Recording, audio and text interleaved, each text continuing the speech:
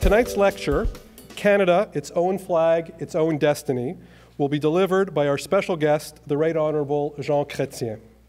Nous sommes ravis d'accueillir à Concordia notre ancien Premier ministre et son épouse Aline.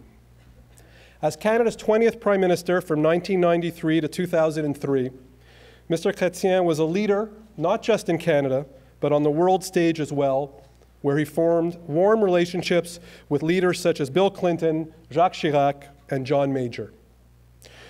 J'ai eu le plaisir de rencontrer M. Chrétien alors que Concordia lui remettait un doctorat honorifique en 2010, et nous sommes très heureux de l'accueillir à nouveau. Before I introduce our first speaker, I would like to take a moment to acknowledge the presence of Concordia Distinguished Professor Emeritus, Henri Habib, for whom our speaker series is named.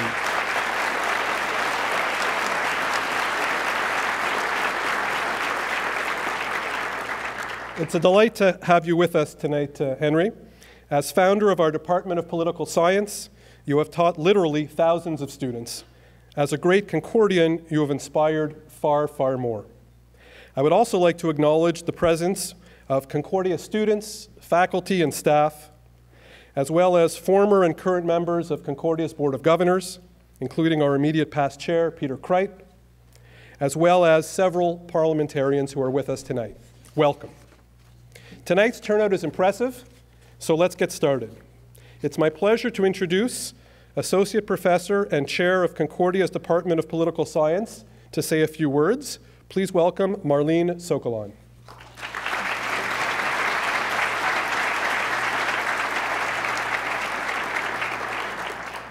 Bonsoir and good evening, ladies and gentlemen. On behalf of the Department of Political Science, I would like to welcome you to the Henri P.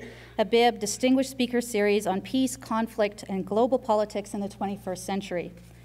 This lecture series has welcomed a history of esteemed speakers. Previous luminaries have included Lloyd Axworthy, Raymond Chrétien, and Bob Ray. On behalf of the department, I would personally like to thank Professor Habib for his pivotal role in this, his namesake lecture series, and for instilling the spirit of inquiry in countless of students.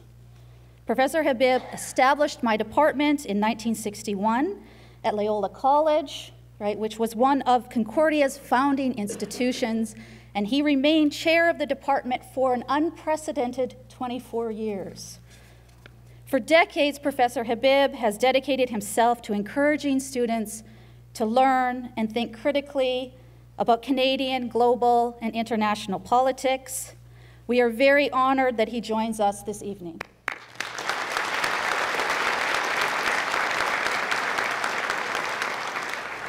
Today, the Department of Political Science is home to 1,800 undergraduate, master's, and PhD students. Our alumni have gone on to prominent careers in politics, in all levels of the civil service, in academics, NGOs, think tanks, and the private sector. Their common bond is their expertise in a critical and evaluative thought, which is crucial to our democratic system. Tonight, it is also the department's great fortune to welcome the Right Honourable Jean Chrétien to share his views on Canada, a country dedicated to peace and prosperity. Thank you, and good evening.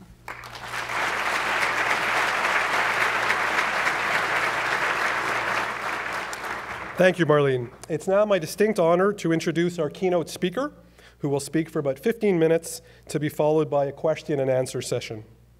He served in numerous cabinet posts under Prime Minister Pierre Elliott Trudeau. Il est devenu chef du Parti libéral du Canada en 1990.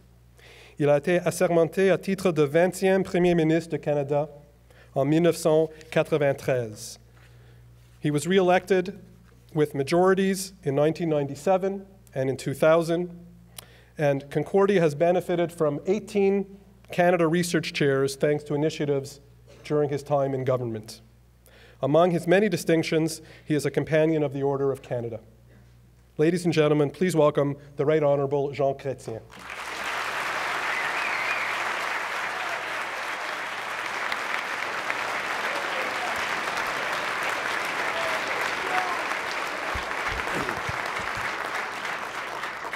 As we say in English, merci beaucoup.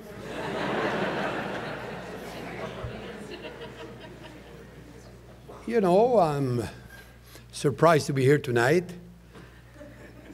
Professor Habib is a very tricky guy. I was supposed to meet 30 students today. Of course, he used my daughter. Anyway, here I am, and I'm not used to big crowds like that. I don't know. You know, I'm in retirement since 11 years, so I don't know why you're still interested to hear me. But your presentation, I was named by Mike Pearson. You know, I was elected under Mike Pearson in 1963.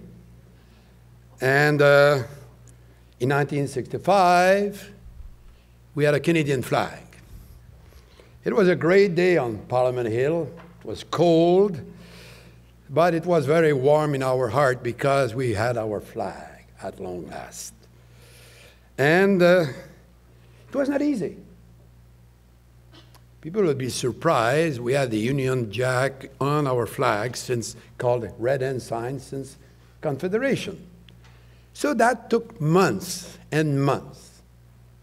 Committee, and, you know, and it was very difficult. So one day, we had a vote on third reading. Et c'était une journée tout à fait exceptionnelle. C'était extrêmement tendu dans la Chambre des communes. Il y avait les libéraux qui votaient pour le nouveau drapeau, les NPD et les créditistes de Réal-Cahouette, mais les conservateurs étaient très contre. Et je ne fais pas être politique, là. Et quand on a eu voté, c'était très émouvant. And at the end of it, those who voted yes for the flag got up and sang "O Canada," and they were booed by others. After that, I went to the 5th floor, you know, to take the elevator. The Minister of Public Works was George Michael, older guy. And there was an incident with the person operating the elevator. And George said, "Don't give hell to this guy. I am his boss. Give me hell," to a member of Parliament who pushed old George Michael. So it's the first time I used a Shawinian handshake. And I pushed the guy. And we all went to have a coffee after that. But it was a day. And Mike Pearson, in my judgment, started a new phase in the history of Canada. I might call the emancipation of Canada. After the flag, the Royal Air Force became the Canadian Air Force. The Royal Navy became the Canadian Navy.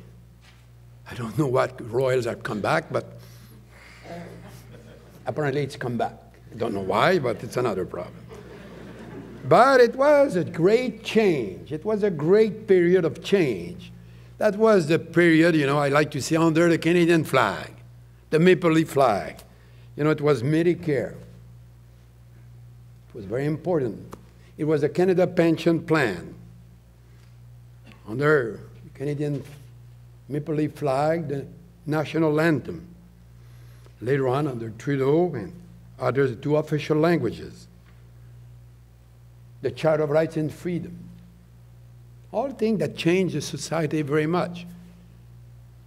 Immigration changed a lot.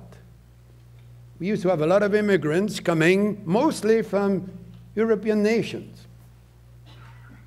At that moment, we started to welcome people from Asia, from Latin America, more from the Caribbean. And that is what made Canada what it is today, an example of diversity in unity. And that was a Canada that I had the privilege to serve for 40 years as member and minister and prime minister.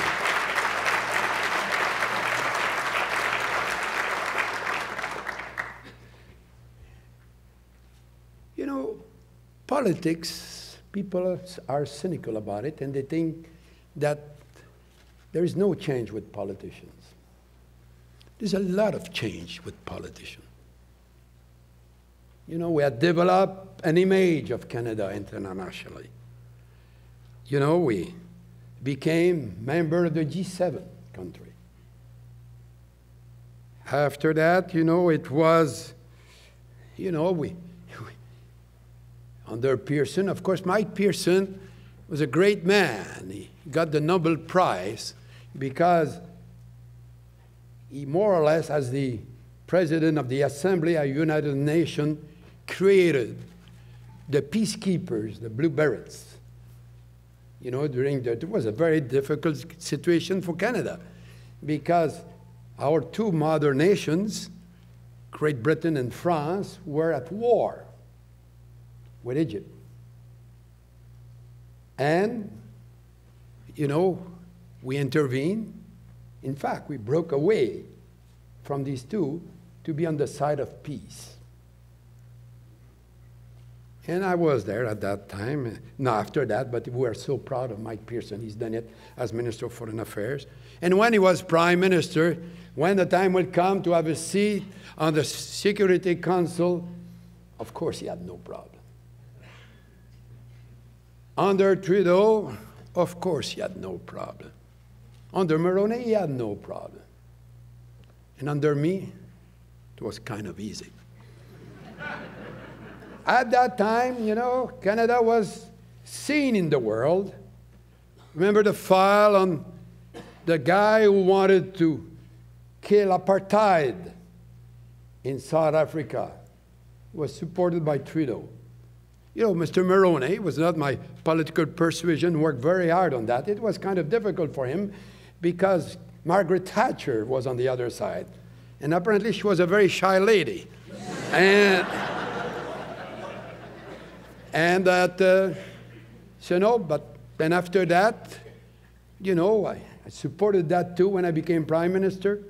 And I had the great honor to make him honorary citizen of Canada. And it was one of the great moments of my life. In fact, in terms of emotion, it's when I presented the Montrealer to Nelson Mandela. I was there with Oscar Peterson, being introduced to Nelson Mandela. Both know about the other, and they were both emotional, and I was the witness. This is the kind of great moment you experience in public life. You know, so at that time, you know, remember, people say things don't change. But I was kind of proud when I was Prime Minister, when the United Nations had a report every year on the quality of life in Canada. You know, we were always number one. At one time, we dropped number 3, and the Globe and Mail gave me hell.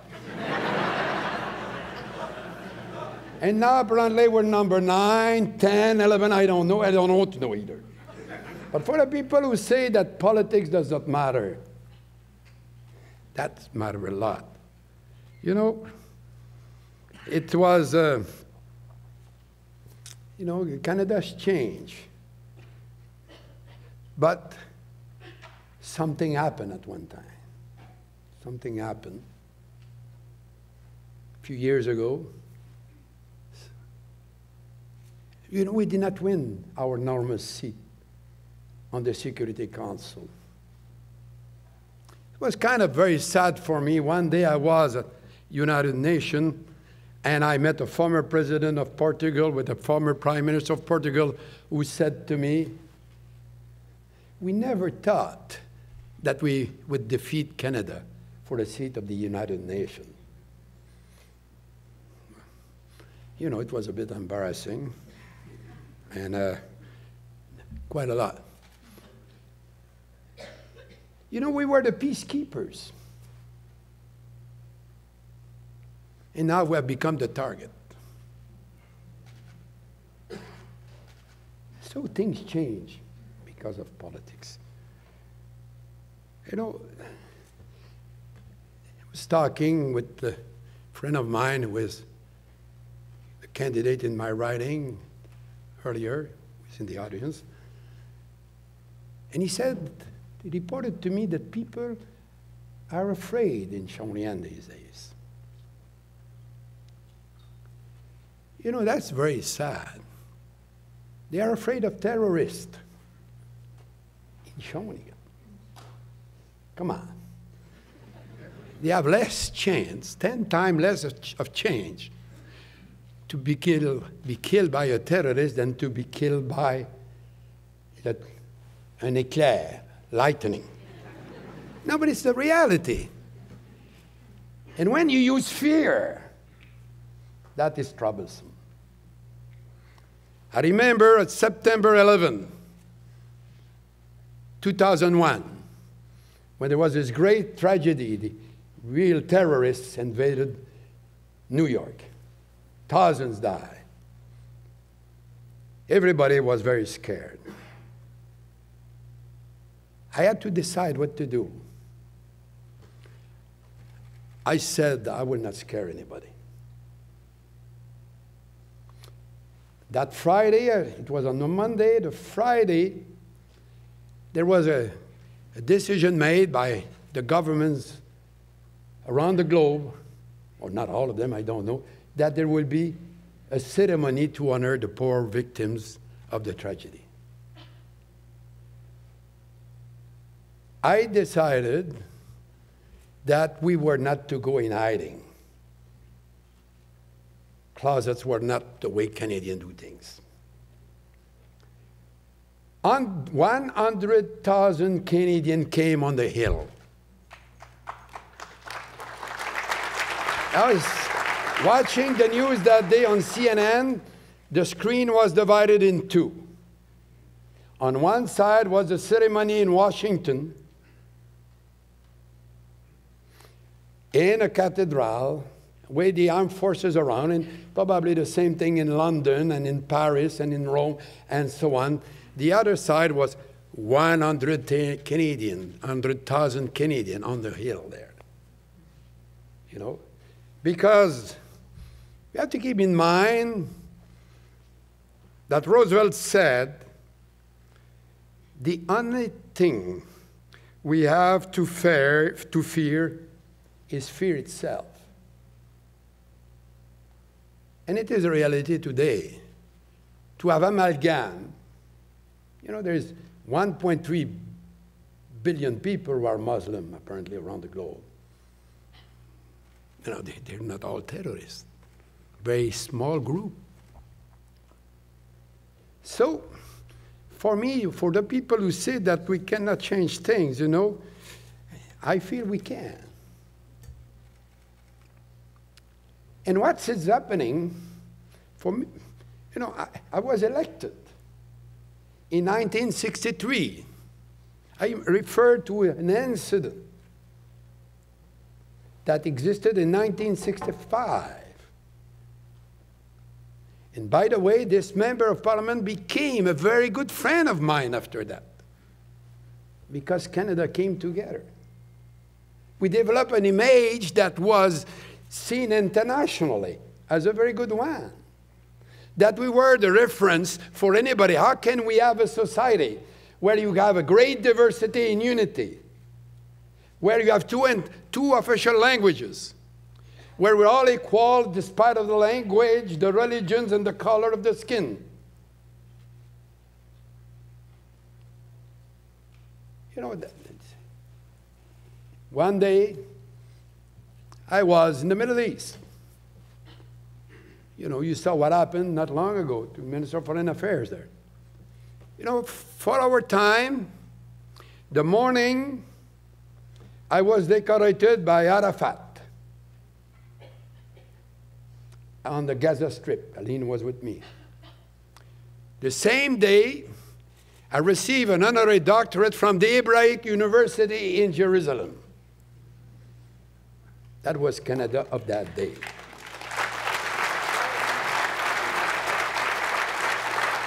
So, A lot of people are cynical about politics, mais je dois vous dire que la politique, comme je l'ai dit tantôt en anglais, ça fait de grandes différences. Et qu'on peut énerver le monde, ou on peut aussi les rassurer. Si vous êtes dans un avion, il va y avoir deux pilotes, vous me direz lequel vous préférez. Un peut vous dire, attachez vos ceintures, ça va brasser un peu, mais ça m'est déjà arrivé, puis on va passer à travers. Et l'autre vous dit, attachez vos ceintures, sortez votre chapelet, commencez à prier, je ne sais plus quoi faire. On va passer une loi spéciale peut-être. Lequel des deux pilotes voulez-vous avoir? Alors, c'est ça. La vie politique, j'en ai fait pendant 40 ans. J'en ai eu des coups. J'en ai eu des coups. Seulement, je pense d'avoir bien servi mes concitoyens et d'avoir vécu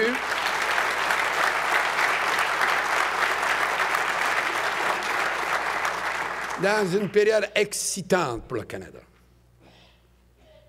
Et pour moi, you know, I was so proud traveling as a Canadian when I was Prime Minister.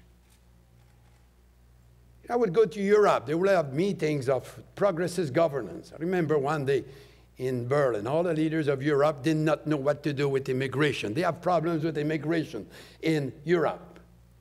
I was proud to tell them I don't have any problem with immigration in Canada. Oh, yes, I have a problem. I had promised 300,000 a year, and I had only 280,000 last year. Because for me, an immigrant is not a problem. I mean, an immigrant is an asset.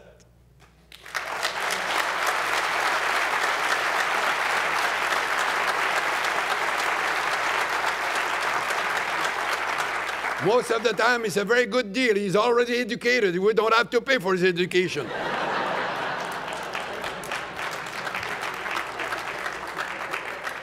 The first day he arrives, he is a consumer. He goes to the grocery store. And after that, he buys a few furnitures. And after that, he buys a car and a house. After that, he buys his bus. You know, he becomes an entrepreneur, and he's part of Canada with the diversity that we have. And it's why, all my life, I would say, you know, Canada is a great country. Millions and millions of people around the globe will give the last thing they have to become a Canadian citizen. Because we have been the example of diversity in unity, of tolerance, of sharing, of acceptance of diversity, of modernity, of generosity. I spent 40 years working for that. And for me, Canada is still the best. Vive le Canada! Merci beaucoup.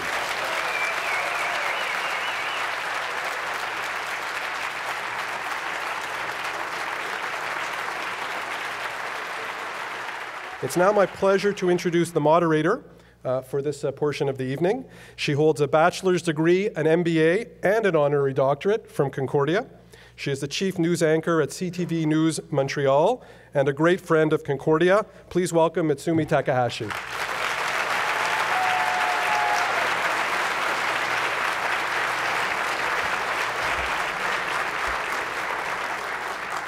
Thank you, Bram. Good evening, everyone. Bonsoir. I know enough about performance to know that it's never a good idea to have to take the podium right after Jean Chrétien.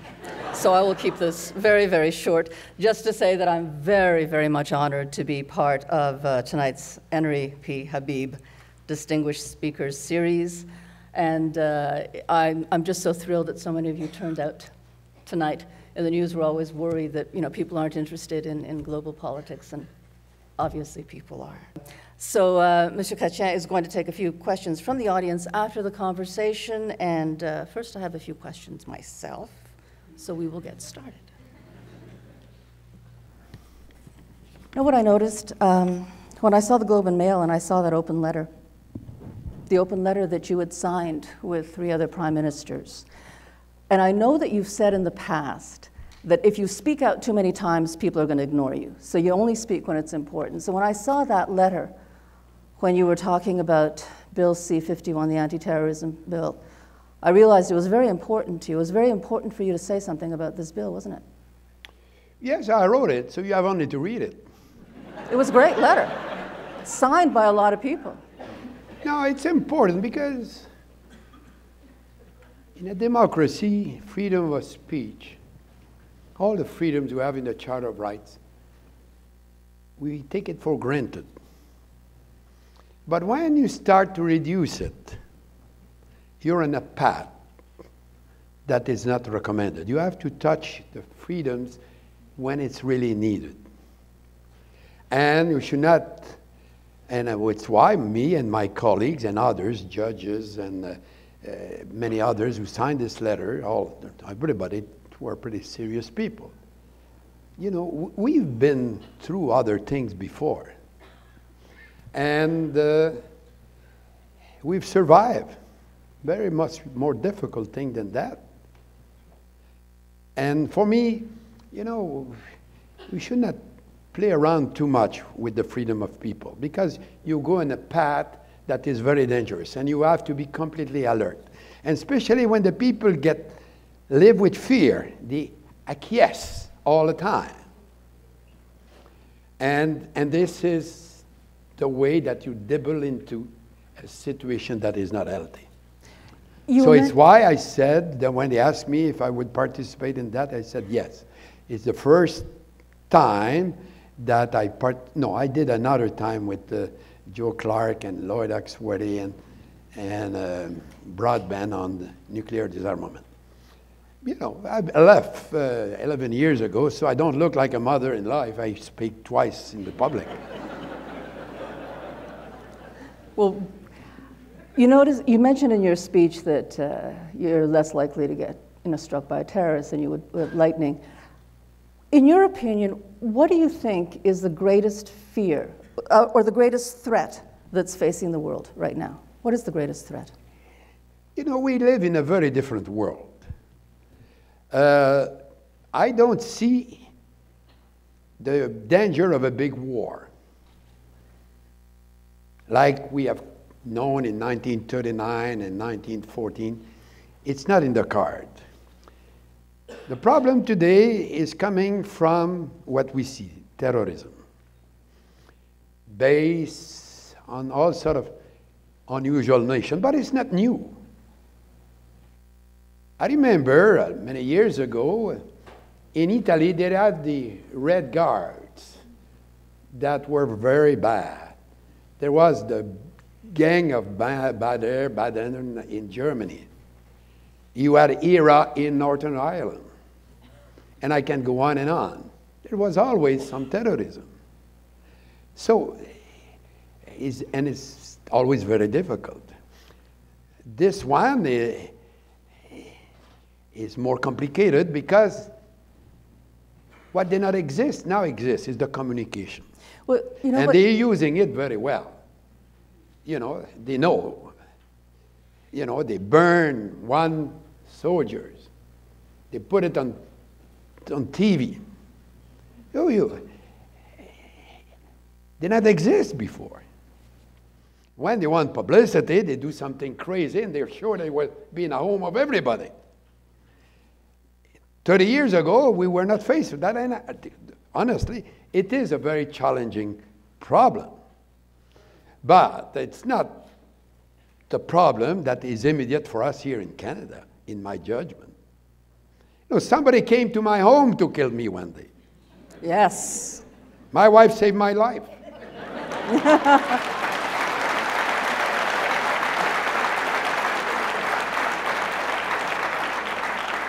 She gave me an Eskimo carving. And if the poor guy had broken, he was dead. You know, but it was in the middle of the night, 3 o'clock in the night. I went to work at 8 o'clock, took the plane to go to Israel, to go to the funeral of Rabin, who had been assassinated. He had been assassinated, I've been missed. But it's a reality. So I did not pass a special law because, the poor guy was unfortunately sick, and that he wanted to assassinate me the week after the referendum because we had won the referendum. So, we live with that all the time. And I think that we have to keep things in perspective. But using fear, like I'm informed a minute ago, that now they're changing the law, on people who are put in prison for life. So it will be for life for sure. I'm not sure that is very wise when there's absolutely no hope at all in the life of somebody. I'm not sure. Some people who commit crimes can be rehabilitated. I remember one day when I became the leader of my party, one gentleman was selected in his riding, and he had, I guess, did a hold-up when he was a kid. And he had gone to jail. So the press wanted to know if I was to refuse him. I said, no, I take him. He paid his duty to the society.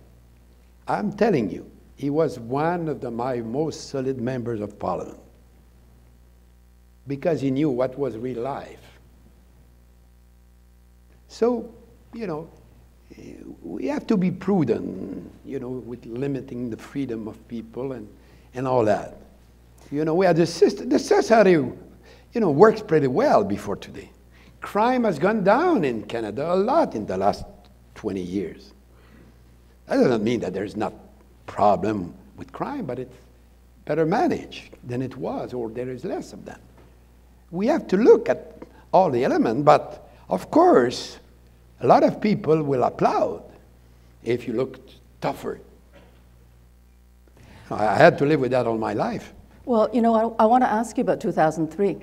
When you talk about things like keeping things in perspective, not trying to look tough unnecessarily, you chose not to follow the U.S. into a war into Iraq, and you say it was one of the most important moments in the history of Canada. I don't think I said that, but well, it was in your book. I tend to be more modest than that. Okay. But it's a quote I took. Most important moment in our history. But it was a big important moment, I'll tell you why. But people agree with you. It's because it was the first time that there was a war where the Americans and the Brits were involved and Canada was not there. First time. But it was not the reason that I want to be separate of the others. I think that George W. was wrong. That was why we said no.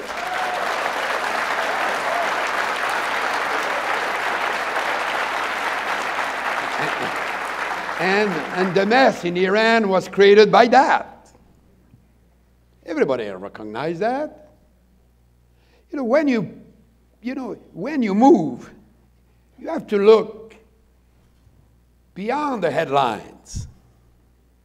What will happen in 10 years? And, look at the great invasion of Libya. We went there, we bombed the place, and we went. Now all the armaments of Gaddafi are all in the hand of the terrorists in Africa today. And Libya does not exist anymore. It was not the intention. They wanted to have a better regime in Libya. But it's a mess. So you have to think. You know, when in politics, you have to think long term. And you have to, and don't work to be elected tomorrow. You know, I was not strong on polls. What you have to do is to do what you think is the right thing. That's it. And if people are not happy, they vote you out the next election, and your wife is very happy.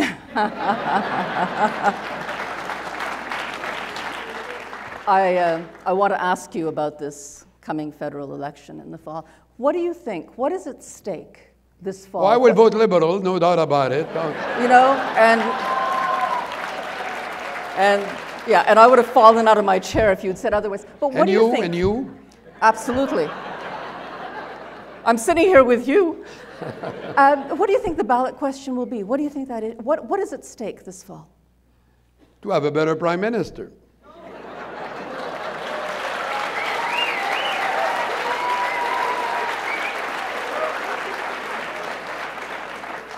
And to have a liberal one, it's happiness. Oh, you know, I wish you'd come back, really. Maybe you could speak to your wife. I don't want a divorce. Okay, no, she would support me, I know, but 40 years in public life was enough. Well, the great story with your wife, I think, was you weren't planning to go for the third mandate because you had promised your wife that you wouldn't go for the third mandate. Well, yes, because she said 4 more years. Of course. Yeah. So we got you thanks to her, so thank you very much for that. I'm curious, though, in the fall, you know, a lot of people are speculating, what would happen if there was a minority government this fall? What do you think? But you will ask the leaders what would happen. And of course, they will all say, I'm going for a majority government. And they have nothing else to do. So it's a completely hypothetical question. But the reality is, after the election, the leaders will have to decide what to do. And because they will have been elected, and they will decide. So I had to think about it all the time, because it was always a possibility for me that I could be in a minority government. And I had to say what I would do. So I never expected that the Reform Party was to support me. They were to the Tea Party of Canada of the day. So they were not to come to me. So I had always expected that the NDP were to support me. Of what was left of the NDP when I was the government, because they were reduced to 6% of the vote. But, you know, but it is the reality. You have to live with that. And, you know, look at what happened in Ontario. The Liberal went into minority government with 1 seat missing. And, you know, and the NDP were supporting the Liberals, and they got nervous and blah, blah, blah, and they defeated the Liberals, and they paid the price.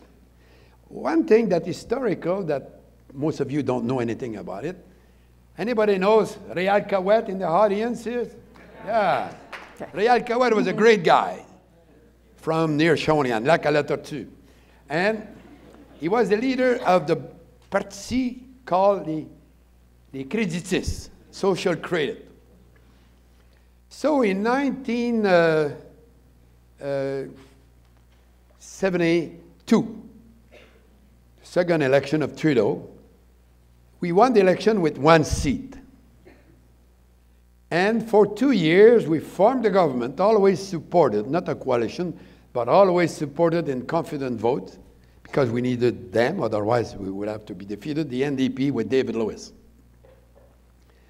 So one day, David Lewis got up in the House and he said, I withdraw today, tomorrow to the vote.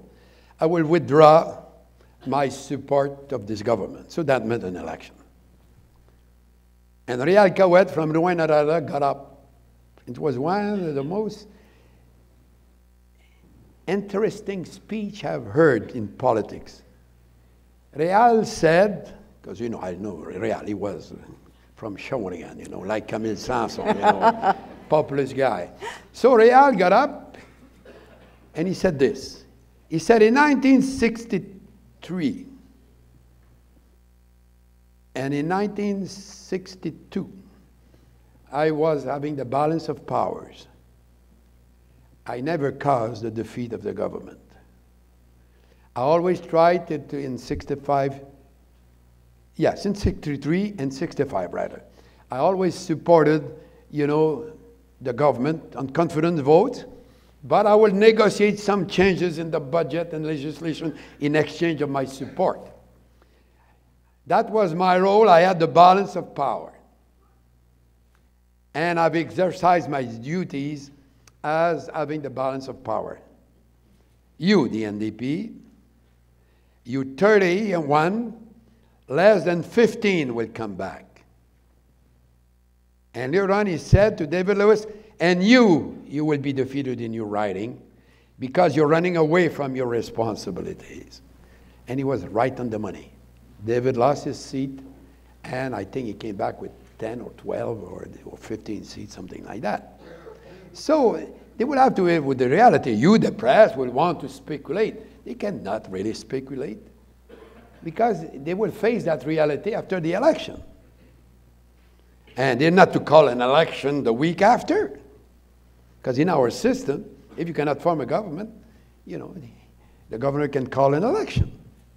So they will make the deal, what is the best. I don't know what will happen. They will negotiate if one have not a majority.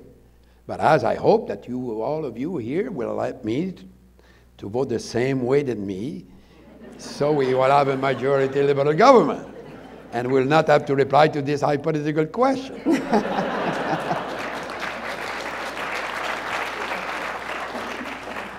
I want to take you back to 1995 and the referendum in Quebec. And I've always admired your political instincts. But you said, looking back, that you underestimated the effect of Lucien Bouchard coming in because you thought that the fact that they were changing leaders meant that they were in trouble. And you misread that. Yes. Because I said if they have to change the leaders in the middle of the campaign, it's because they are indeed trouble. And the poll were very that. I think the yes was at 38, 39, perhaps 40%, and we were above 60. 2-3 weeks before the votes. Suddenly they decide to name Lucien Bouchard the negotiator. So when they used the word negotiator, that meant there was no more separation. When you negotiate, it's not you don't negotiate a separation, you separate. You know, in divorce, they don't negotiate, they separate. So, you know, and he became the negotiator for a better deal. And of course, you know, the question was so confusing. You know, it was, do you agree with the agreement passed between Bouchard, Parizeau and Dumont, and blah, blah, blah, and 90 words, something like that. Do you want happiness? Well, it was difficult to vote no. And him, of course, he had been sick. He had a cane. And the people were telling that God saved his life to make Quebec independent. Some people will ask him to bless the Quebec flag. It's difficult to fight against it. And he had a vote of sympathy, plus all that. So I was surprised. But the question was, are you for motherhood and against sin? So, you know, the question was not clear. And so after that, I said this would not happen anymore. And we passed a law that we call the Clarity Act. So the question, there will be no negotiation according to this law if the question is not clear. Do you want to separate from Canada? Yes or no? Because, you know, that's the reality. They were trying to hide. You know, they were giving me, sorry, I was to say hell, but well, yes. Because I was calling them separatists. You remember that? And check in the Little Robert. That is a French dictionary for the Anglo.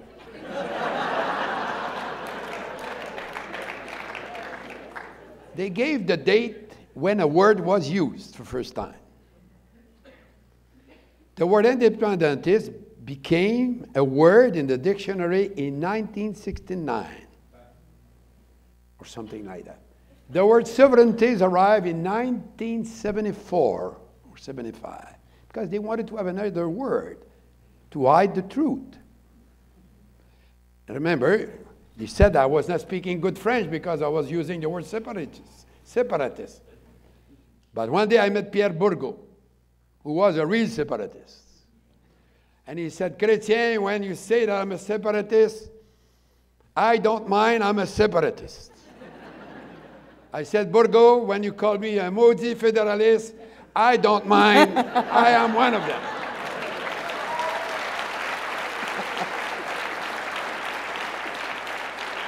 So now the clear question will be there, and the British government consulted me on the referendum, and they took me and others, but they had 4 or 5 minutes with them in London and here, and I said one thing, ask a clear question. They asked a clear question.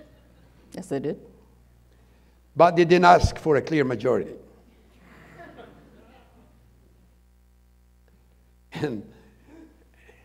And you know, and I want a clear majority.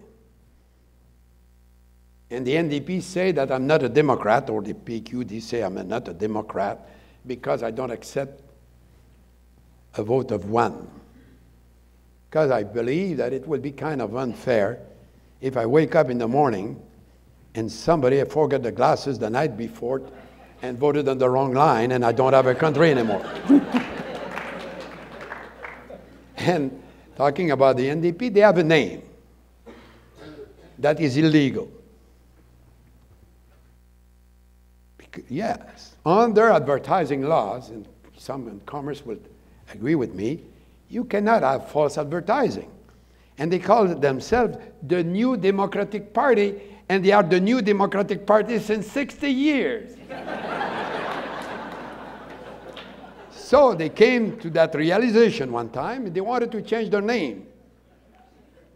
And at the annual meeting, they could not do that. You know why? Because they could not have 2/3 of the votes. So much that I'm not a Democrat. I am curious, do you think we will see another referendum? I mean, look at the Parti Québécois right now. The Parti Québécois is in a bit of a mess. Do you think we're going to see another referendum? I don't know.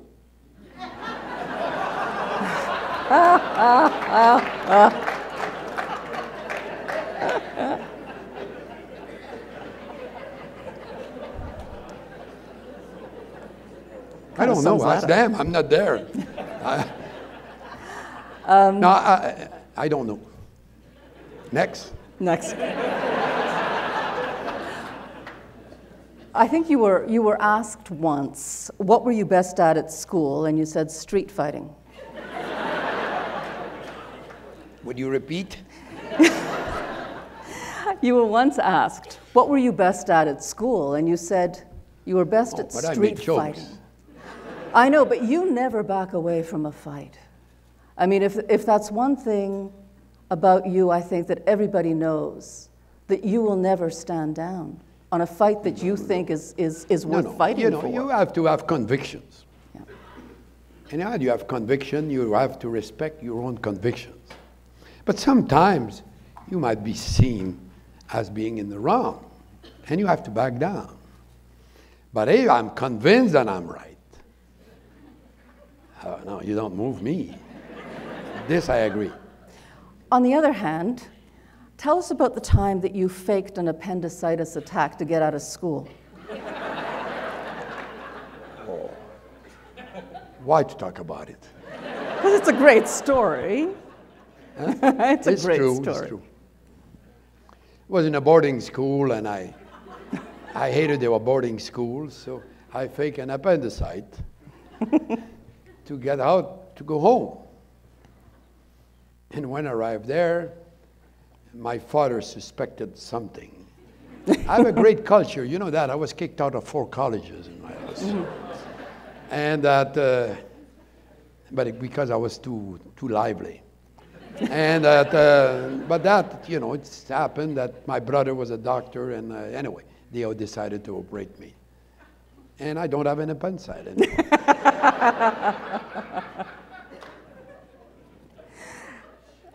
We saw that, your fighting spirit when you appeared before the Gomery Commission.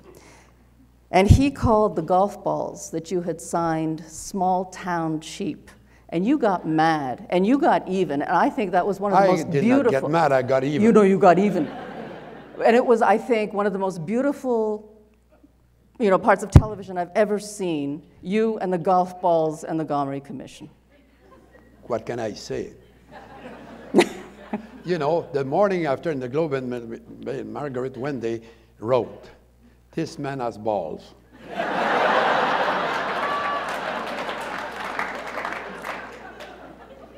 Next.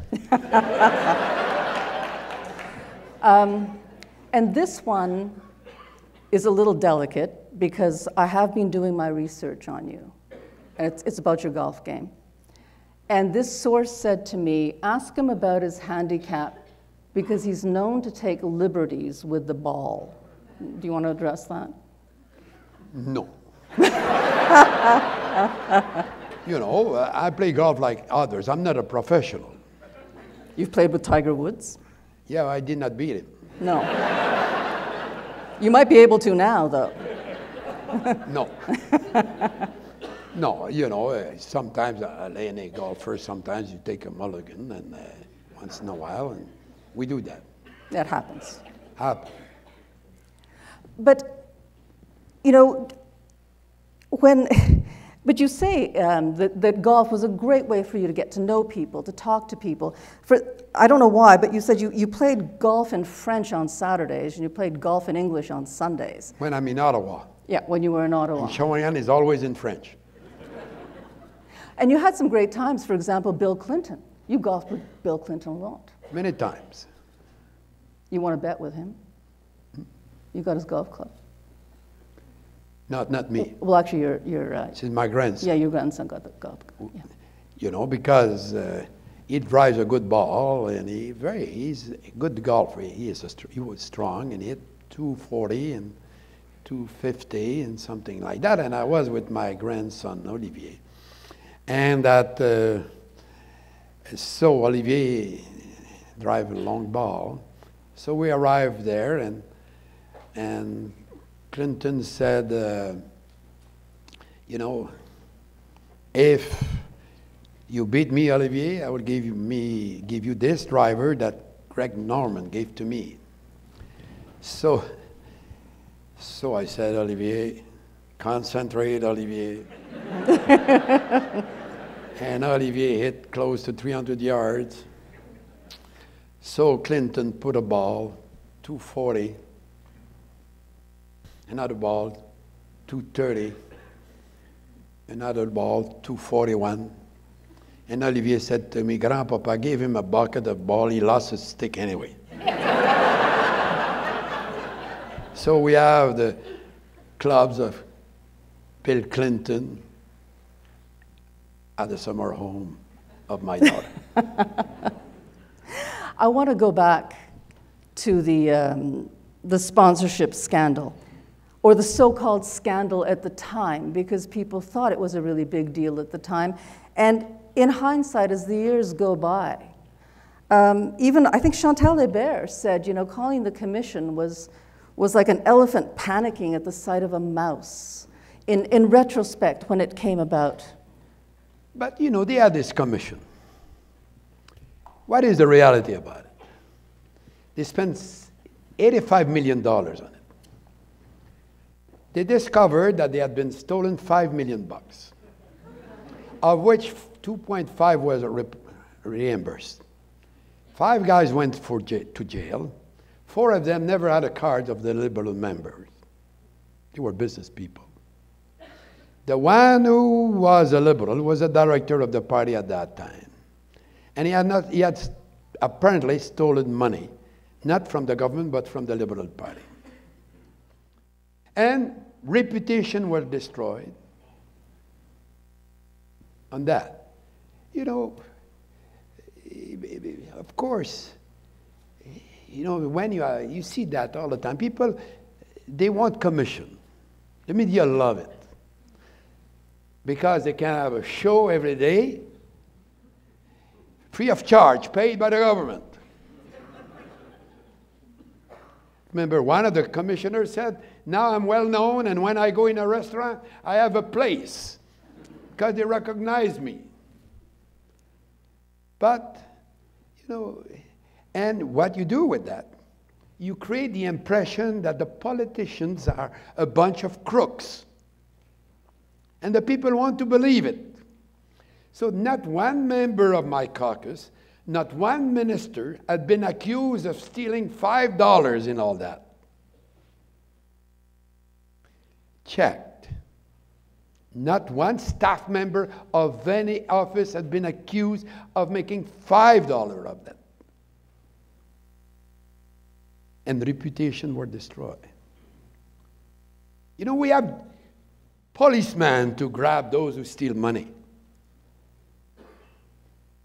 But these commissions is a show. And the people watch it. And I'm telling you, I've been in politics all my life. 40 years. The other day I was talking with a member of parliament. I said, all this time, a guy who had been elected with me in '63, a guy who followed politics every day, and we had to scratch our head to find 2 or 3 members of parliament who have been found guilty of House of Commons, who have been found guilty of stealing money. And check. But the people want to believe. I used to say to members in the cabinet, I told them, I said, don't try to make money here. You won't make any money. Too many people watch you. You know, it's a big mistake. But if you're a good minister, and you do a good job, don't worry. If you need a job, you will find one. That's my problem. You know, I'm 81, I'm still working. They don't want to accept my resignation at Denton's because I have to advertise them. You know, I work for Denton's, a good law firm. Okay. You know, we're 3,000 lawyers around the globe on the west side. And we just joined 4,000 lawyers of China, Chinese lawyers, 7,000, apparently the biggest in the world. Good firm, go there. Because they pay me to work. Okay. So Okay. I said that, and it's unfair. And we destroyed the nobility of the job. I mentioned that earlier. Yep. You know, you do things when you're a prime minister. You did things when you're a member of parliament. Some people don't remember. Most of the people will not remember. I've done small things that give me a lot of satisfaction that nobody will know. Yeah.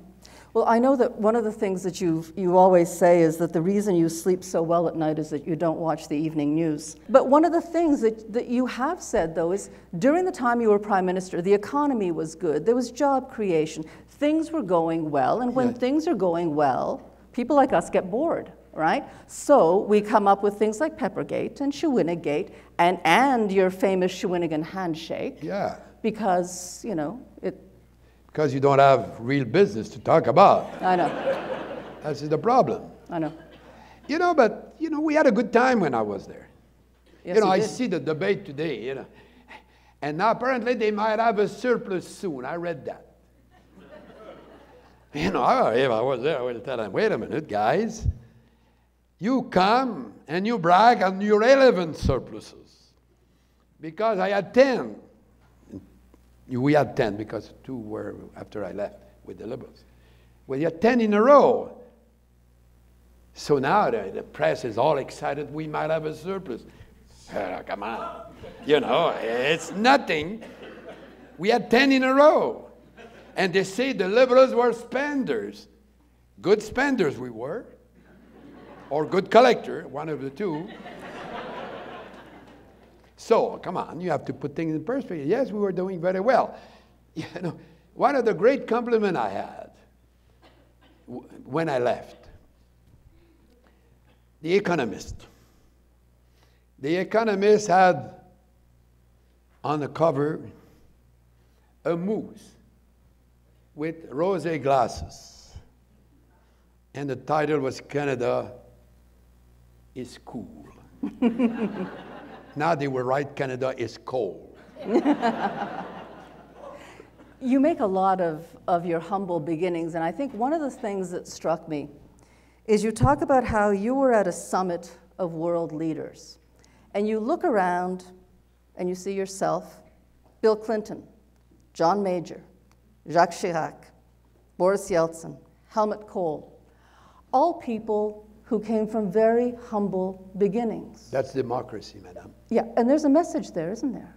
Because you talk about determination and how far you can go with determination. Yes, you know, everybody has a chance in life, or you make your chance, but you have to be there when the change passes too.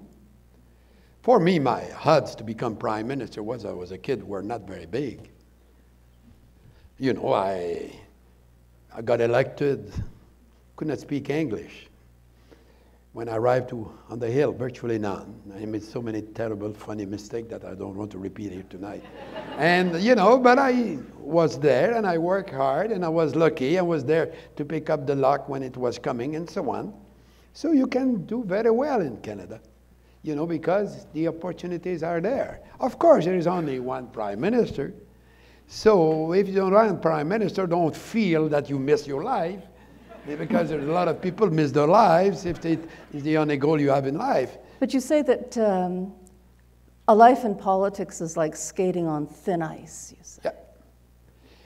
And you never know when there will be a hole that will gobble you up and you will disappear forever. And at the end of the day, you say to yourself, I survived one more day. And I survived 13,890 days, something like that.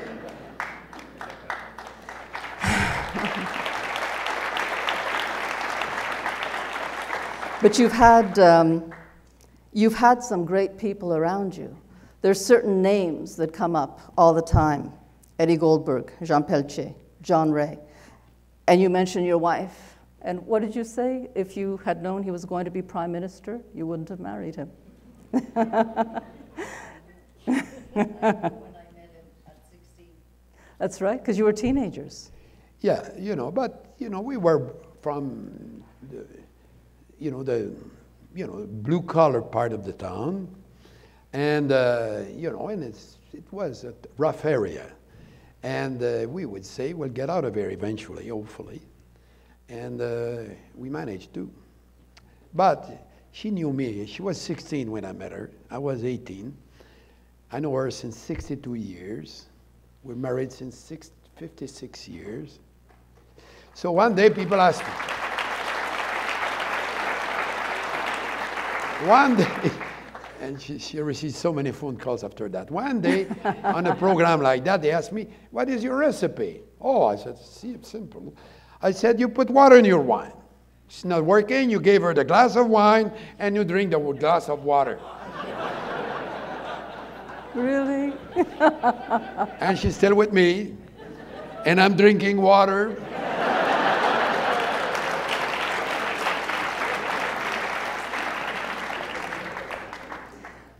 You've always said, undersell yourself and overperform. That's what you've always done, right? Because a lot of people underestimated you at the beginning. In politics, there is no miracle man. You know, there is no genius. We're all human beings. And when you go in politics and you promise and promise, you cannot deliver. So I had this notion that I will just say I will do my best. And one day I was trapped though. One of my opponents, I will say, je vais faire mon possible. Je vais faire mon possible. Alors mon adversaire, dans un débat, a dit, Monsieur Chrétien a dit, je veux faire mon possible. Il dit toujours ça. Moi, je veux faire l'impossible. Alors, j'étais vraiment mal pris. Alors, j'ai dit, ce qui est impossible pour lui est facile pour moi. C'était pas de l'humilité, mais j'étais mal pris, il fallait que je donne une réponse. But you are very humble. You were once, I remember when somebody asked you, how would you like to be remembered? And you said, I would like to be remembered as a competent minister. Prime Minister. Yes. No, it's true. Competent. You know, people were asking that type of question. I said, I wanted to be a competent person, doing your job the best you can. At the end of the day, I would say to myself, I've done my best. And I would sleep well, because I will not listen to TV. Yes, I was going to say. Yeah. What advice do you give to people who are thinking of going into politics? What should they know going in? Oh, it's hard work, and it's a lot of fun. And it is, you never know, as I said earlier, that something will happen in your life and you make a mistake and you disappear. And the press will dump on you and the people will run away. It's very tough. You know, I've seen situations where I was sometimes in some difficult corner.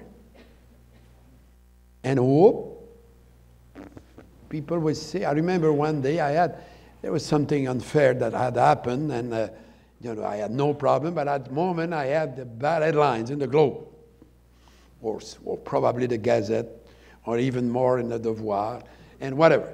And I arrived at the elevator. Because I had been the subject of bad publicity the day before, some guys, when they saw me there, walk rather than take the elevator. It's tough. I have one last question for you, because it's just a great story, and I just wanted you to tell it.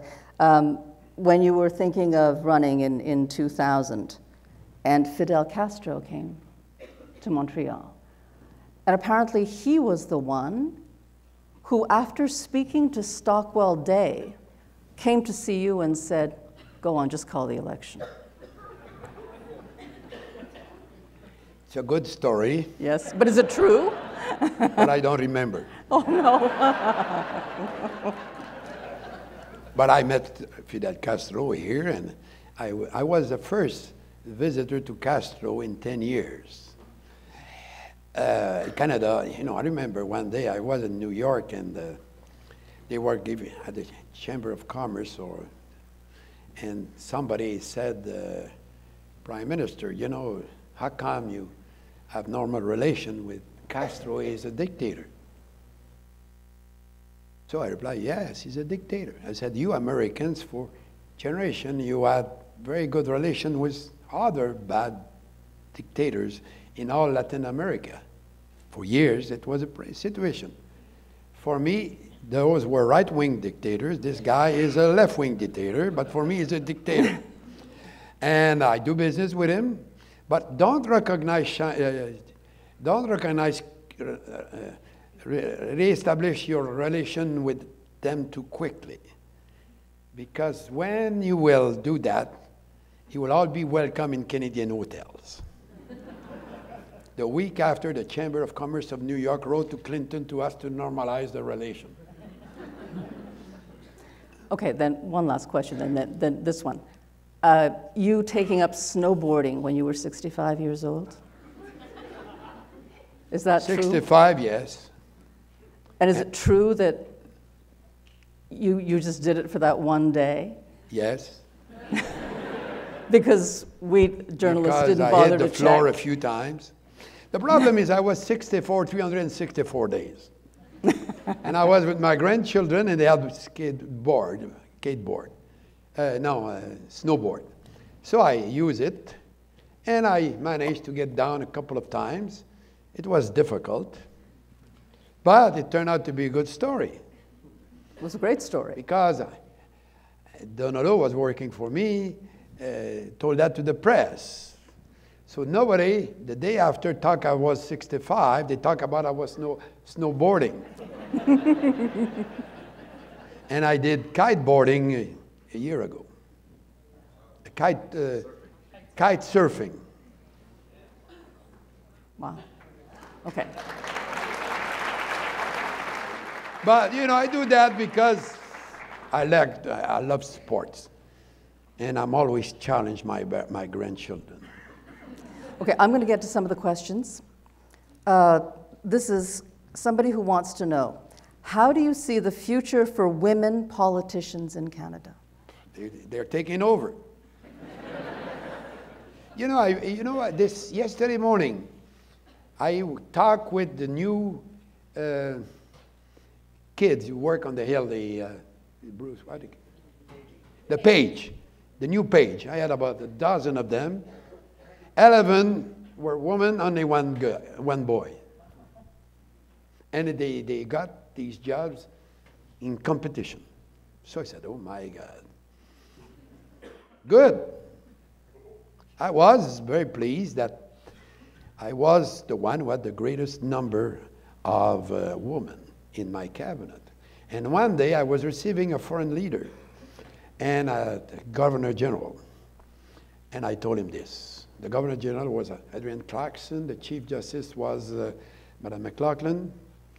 So I said to the foreign leader, I said, this country is run by women. The Governor General, the Chief Justice, and my wife. Okay, here's another question. What is the biggest political regret of your career? Whoa. I don't have any regrets too much. Yeah, I mean, many things you don't do. I don't want to qualify them. I don't know. Depends one day. It might be a small thing that I have a regret. I've done my best. So, yes, I have some little thing that I should have done that I did not do, or big things. But I don't want to classify them. I'm not spending time on that. Next. What must Canada do to regain its status in world politics? Change the government.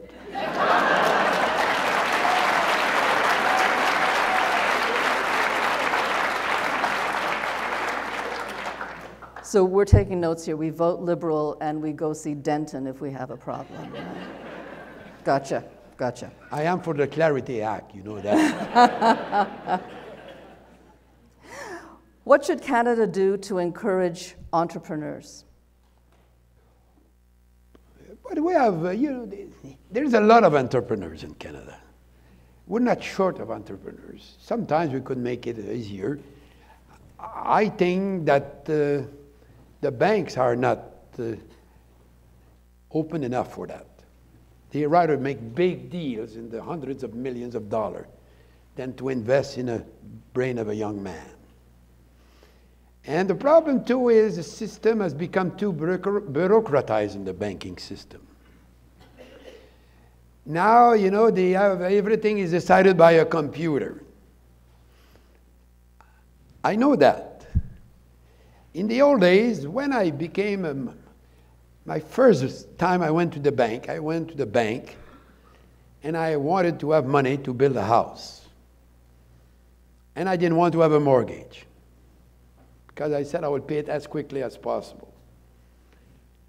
And I said, so I went to the banker and I said, I have to borrow money. It was huge money, $15,000. And I said, I don't want a mortgage. Oh, really? No. I said, I will pay you. The banker made a decision. He had the power at that time to make the decision. Said, okay, Jean, I know you will pay me back. He could not do that today. He could not do that. He does not have the authority. It has to go to Toronto or New York and a computer and so on to make a decision like that. They will say, will not name any name, but these guys don't pay their debt, this family paid their debt. So let's lend the money. Now they spend tons of money not to lend money. And this is the last question because we're out of time. Who is your favorite foreign leader and why? Truman. Of the past. Mm-hmm. The actual, I don't comment. Now, because he was elected, he never wanted to be president, never expected to be president. He was elected by kind of luck, and he was selling clothing and so on, and he found a little job, and he did it very professionally. And after that, somebody proposed him to run. He ran and he got elected. He was elected, and he was not pretentious, and he was a very tough president. You know, when he was surprised that when Roosevelt asked him to be his vice president, after the election, Roosevelt died quickly. He became the president. He was shocked, you know, and he became the president, and he didn't want to run to be elected. The polls were against him. Dewey was to walk with the election. Little Harry went on the train, went across the United States, and everybody would shout, "Gave them hell, Harry." And he gave them hell. Everybody, you know, the big business, the big unions, they were having hell from Harry. And over the period of time, the people started to think about Harry. And the night of the election, you know, when the polls were coming, he went to sleep. And the Chicago Tribune had a big headlines, you know, Dewey elected. And when Harry got up in the morning, he read that, and he had won. So he had a big smile. the Chicago was not for him, but the people were Tribune, but he had won. And he made some very difficult, the atomic bombs and so on, and you know, and when he finished, he drove back to Independence, Missouri. And he went back to his home, and in the home, he had his chair by the window, and he was not the boss. The mother-in-law was there. So I admired him. Well, you know what? Thank you so much for this. And thank you so much for all your years of public service. Wonderful. Merci beaucoup. Bonsoir.